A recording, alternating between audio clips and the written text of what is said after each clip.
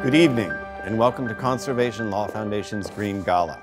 My name is Andrew Bowdy. And my name is John Aubrey. And I am Sharon Malt.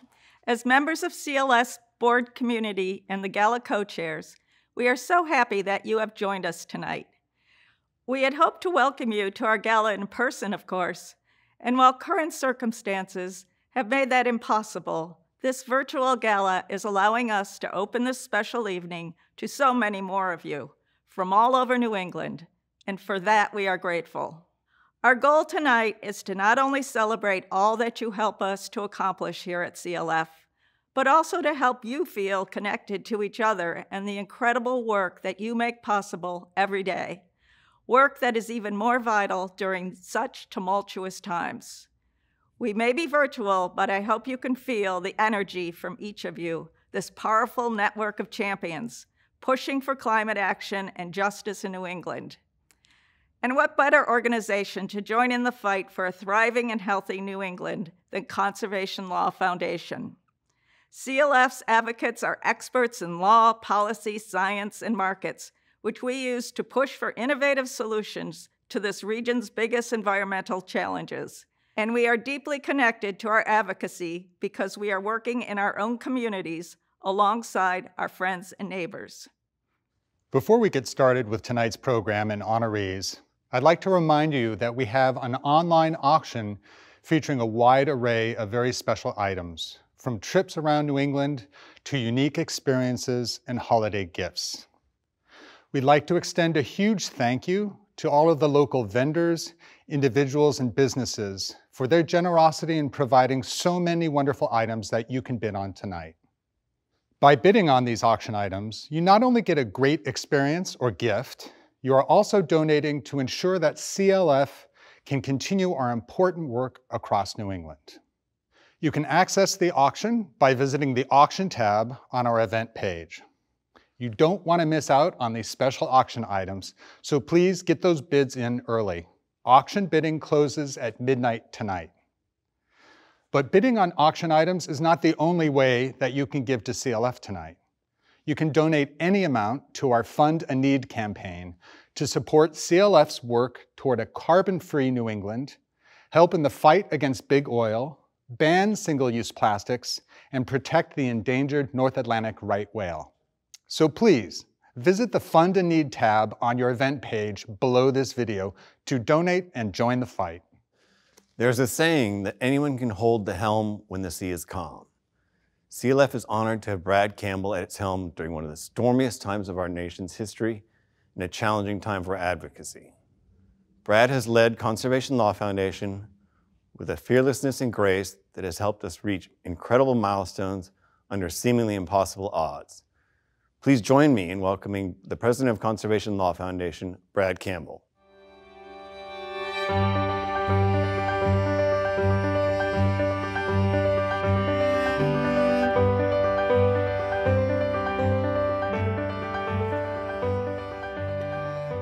Thank you, Andrew, John, and Sharon, for that warm welcome, and for your and the host committee's leadership and hard work in putting together CLF's very first virtual Green Gala.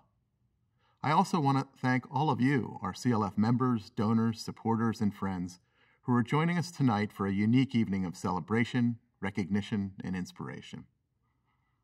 I know 2020 has been a tumultuous year for us all, our friends, loved ones, and neighbors. No one could have predicted the chaos, unrest, and uncertainty that have defined this year and disrupted the lives of every person in New England, the nation, and across the globe. But even in the face of these headwinds, you've been steadfast in your support. Together, we've continued to gain ground on building a healthy and thriving New England for all. I'm so proud to stand with you tonight as we reflect on our victories against long odds and honor CLF partners and leaders who have been critical to our success. We will be recognizing two of those champions later tonight, but first I want to express appreciation for the sponsors who've helped to make this evening possible. And in particular, a special thank you to Windy Films, Cashman Companies Incorporated, Jess and Nat Chamberlain, Gordon and Taffy Hall, Sharon and Brad Malt, John Aubrey and Andrew Bowdy, Jim and Kathy Stone and the Plymouth Rock Foundation, the Lehner Family Fund, Kate and Howard Kilgus, Sue and Chris Clem, and Whitney and Tizzy Hatch. 2020 has tested us like no other year in CLF's history. No one could have imagined in January that just a few months into the year, we would be dealing with a staggering pandemic and its devastating economic fallout, let alone facing a long overdue reckoning with our country's history of white supremacy. And of course, we face those challenges still, on top of a federal government stymied by years of climate denial and intent on tackling our basic environmental safeguards, damage that will take years to undo. But even amid these struggles, there's room for hope. Together, we are emerging stronger. Just in the last year, you have helped us to pass strong climate laws that will drastically cut climate-damaging emissions across New England, advance a groundbreaking lawsuit to hold a major fossil fuel company accountable for its climate deceit, fight back against federal rollbacks of water protections, clean car standards, and New England's only national marine monument. And you helped us demand justice for the communities that have borne the brunt of both pollution and the global pandemic because of decades of racist policies. As we reflect on a year defined by collective unease about the future, we should be proud of what we've achieved in the face of uncertainty. CLF has never settled for doing what's easy. We fight for what's right, and we never give up. We must continue to tap into that resolve, even with a president-elect committed to climate action. Now is not the time to be complacent. Remember, even when we've had a more progressive president, environmental issues have been an afterthought, especially when there's a divided Congress. Leadership at the state level has been the essential catalyst for better policy in Washington and healthier communities at home. The work ahead is not going to be easy, but do not underestimate your power and all that we've achieved here in New England. Because of our work together, the next generation of New Englanders can hope for a livable climate, one with cleaner air and water, and an end to the injustices that have plagued our most vulnerable communities for decades. Thank you for all that you do and all that you've helped to make possible for the people and places of New England. Last week, Hurricane Laura made landfall in This Louisiana country as one of the has lost strongest. $500 billion because of climate Protection Agency finalized a rule that shrinks the number of waterways. In the future, we may look back at 2020 as the year we decided to keep driving off the climate cliff or to take the last exit.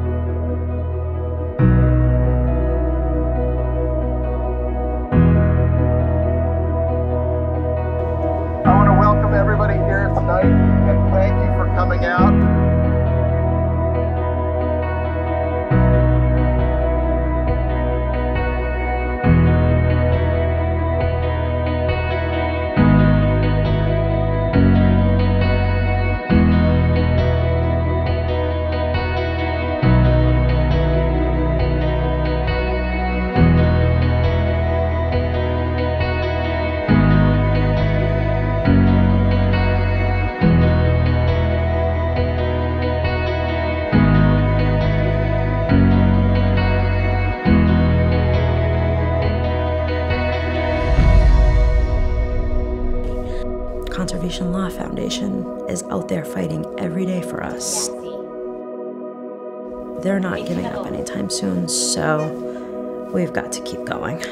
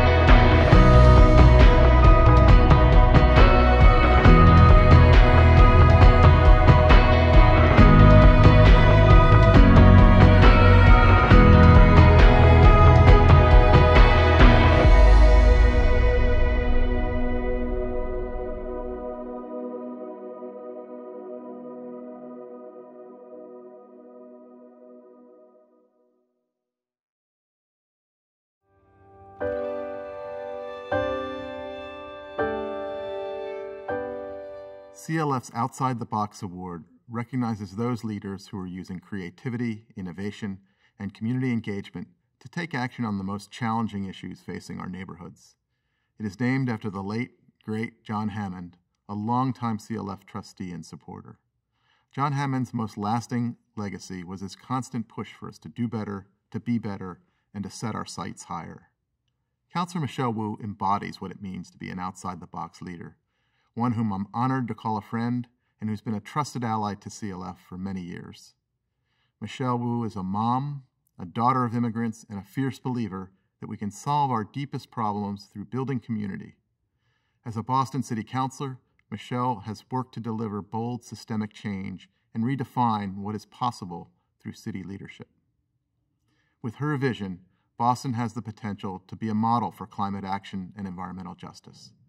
Working with community activists, Michelle has proposed the first comprehensive city-level Green New Deal, laying out a roadmap for delivering the structural changes we need to provide clean energy, good jobs, and healthy, connected communities. It is my honor to present Councilor Michelle Wu with CLF's Outside the Box Award.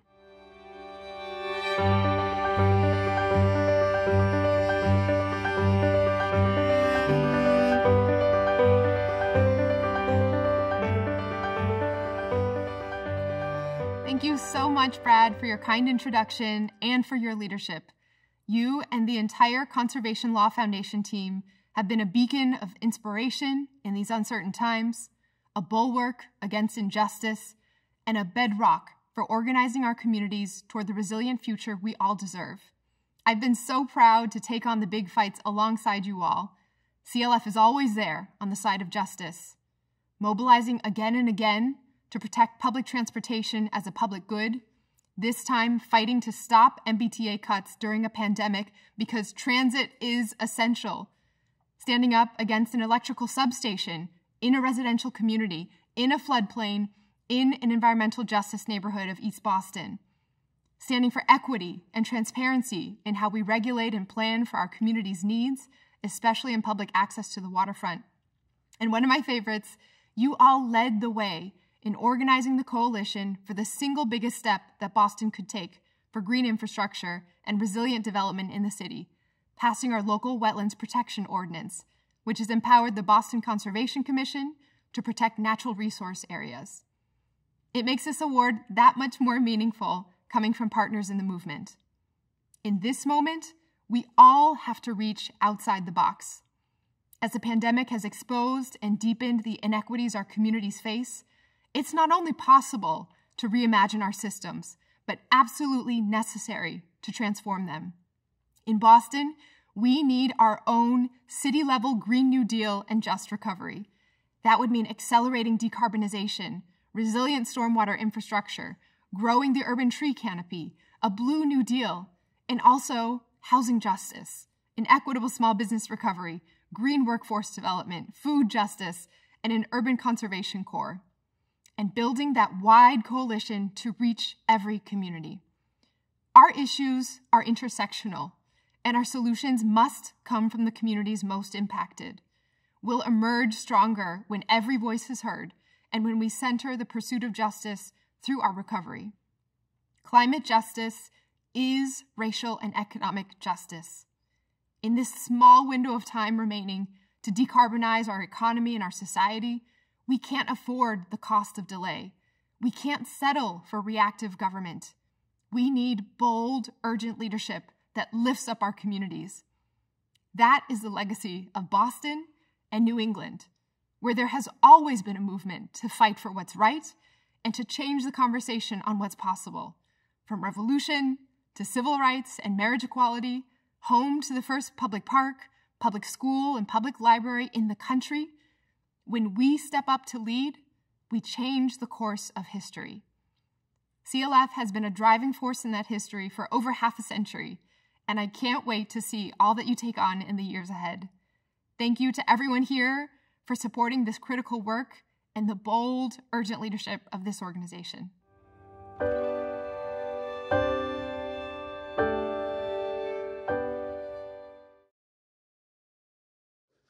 And now, it is our pleasure to introduce Lake Street Dive, a band from Boston that is at the forefront of environmental advocacy and has pledged to offset the carbon emissions of their travel.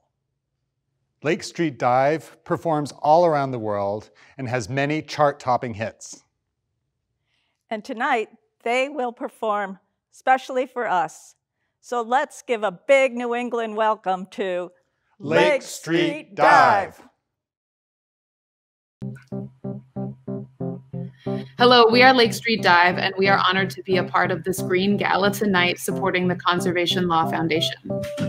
We recently recorded a song called Making Do about the environment and future generations, and felt compelled to speak up about the world and meet the challenges that threaten our communities every day, which is much in line with the work that the Conservation Law Foundation is doing. And so without further ado, please enjoy Making Do.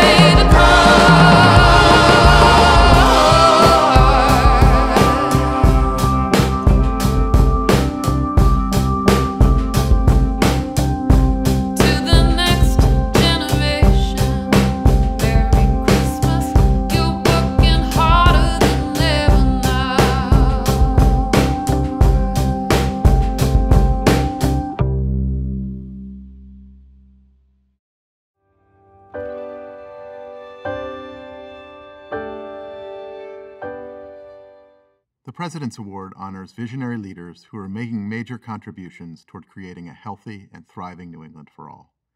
National Geographic photojournalist Brian Skerry has produced some of the most enduring and iconic images of the oceans all over the world. he has used his unique lens to raise awareness about a wide range of issues threatening our ocean's health, from the climate crisis to the plight of the critically endangered North Atlantic right whale. Although Brian travels the world, he's now back home here in New England, focusing his lens on the Gulf of Maine, which is warming faster than any body of water in the world. The Gulf of Maine is an important laboratory for climate solutions and for understanding the challenges facing our oceans and coastal communities today. It is my honor to present this award to a valued friend and partner of CLF and our oceans advocacy for many years, Brian Skerry.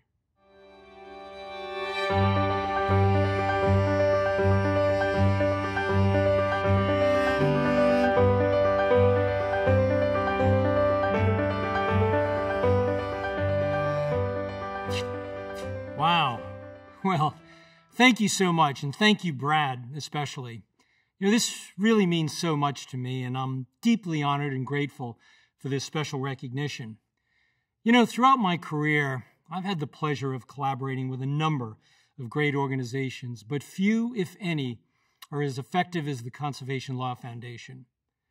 CLF is unique in their intricate knowledge about key environmental problems and the necessary solutions. And even more important, CLF's ability to create strategies to achieve this success. This often unsung yet noble work is never done for individual gain, but rather for the betterment of our planet and every creature living on it.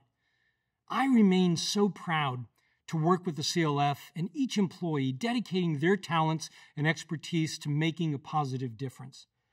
I learned long ago that human beings are especially visual creatures, that we bond emotionally to powerful images, and that if we combine those images with good science, then we can tell a very compelling story.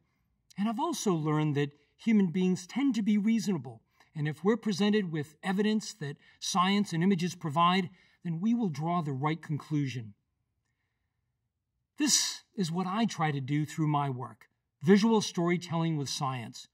I've dedicated my life to showing people not only how amazing wildlife is, but how fragile it is, and that it's not too big to fail. I feel that it's important to put a face on that, giving it personality by showing the real issues, offering solutions, and illuminating a way forward. The hope is that if you do this right with journalistic integrity, people will be more informed and will make better decisions. And as a result, maybe we can collectively move that needle in a direction that benefits everyone. Our planet, I've learned, functions as a finely tuned machine where every creature, great and small, plays a vital role. I've come to see this as the gears of a finely crafted Swiss watch, where some gears are turning slower while others are spinning faster, but together they function perfectly. If you begin to remove those gears, however, the watch breaks down. And if we remove components of our finely tuned planet, pieces like the critically endangered North Atlantic right whale, for example, then we threaten everything, including ourselves. Every ecosystem has this connectivity woven within, like a complex tapestry. We can no longer see ourselves apart from nature, but need to see our lives and fates directly tied to it. I often say that the ocean is dying a death from 1,000 cuts. The ocean is resilient and has the ability to heal itself, but when so many assaults are occurring simultaneously, the ocean faces irreparable harm. Every single year, we're dumping in excess of 18 billion pounds of plastic into the ocean. We drill and rake the sea floor and take all the fish. In fact, 90% of the big fish in the ocean have been taken since World War II, and 1/2 of Earth's coral reefs are now gone. We very much live on a water planet where 98% of Earth's biosphere, the livable, habitable planet where life can exist, is water. Every breath we take, every other breath we take, more than 50% of the oxygen we breathe comes from the ocean. It's in our own self-interest, then, to explore this watery world and to protect it. Science tells us that at least 40% of Earth's oceans must be protected to ensure a healthy future. Yet today, only a tiny percentage of the ocean is protected, maybe 2%. And here in New England, there's not even one single no-take marine reserve. The Gulf of Maine, our backyard is warming 99% faster than the rest of the global ocean. It has become the epicenter of oceanic global climate change. And what's happening here, I believe, in many ways will be a harbinger, a bellwether, if you will, of what the rest of the planet can expect in the time ahead. But it's not too late. We can reverse that tide if we act now. I believe that we are living at a pivotal moment in history where maybe for the very first time we actually understand both the problems and the solutions. We simply need the collective will to move towards those solutions. The question is, will we simply bear witness to the demise, or will we, as Cousteau urged a generation ago, protect what we love? I believe it will be the latter, and I remain cautiously optimistic that our better angels will prevail. But this will not happen without a well-defined strategy that includes science, images, and dedicated individuals. To understand and protect our own backyard, the ocean here in New England, there is no one better positioned, no one more trusted than Conservation Law Foundation to lead these very important efforts. In closing, I would like to introduce composer and performer Emi Ferguson for a very special musical performance. She is a renowned flautist and is regularly known around the world for her hauntingly beautiful music that stretches boundaries of what is expected of a modern musician. We are thrilled, I am thrilled, to have her play while displaying a specially selected grouping of my photographs. Thank you so much, Emi.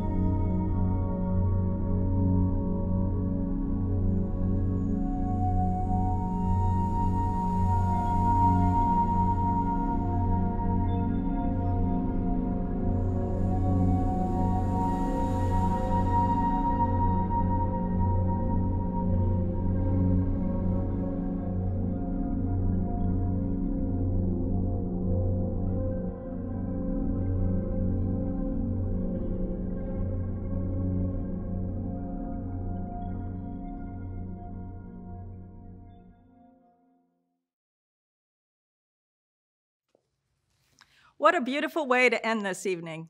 A big thank you to our honorees, Boston City Councilor Michelle Wu and National Geographic photographer Brian Skerry. Also our musical guests tonight, Emi Ferguson and Lake Street Dive. Most importantly, thank you to our friends from across New England who have joined us tonight.